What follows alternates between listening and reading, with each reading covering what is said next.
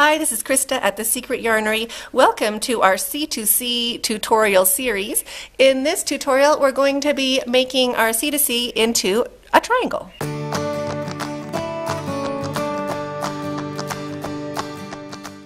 To make your corner to corner or C2C into a triangle shape, go for as many rows as you want. If you're making a shawl, this is going to be, your neck will be up here and these edges will fold down over your shoulders like that. So you can judge that so your hands will be over on this side and the point will be down your back. So keep going until it's the size that you want.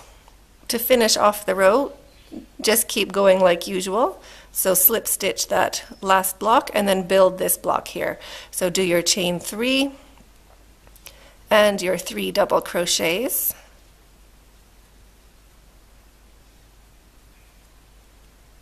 Oop.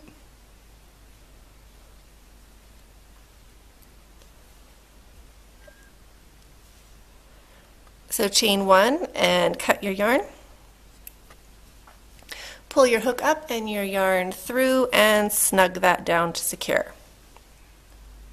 So I hope you enjoyed that quick little tutorial. If you are going to be making a shawl, we are going to be also doing 2 other tutorials of how to do a super simple border of just these little stitches along these edges, so that will all match.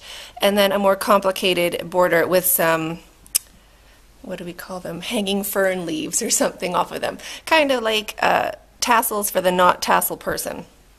Anyway, I hope you enjoyed this video. If you did, then please like, subscribe, share with your friends, and stay hooked!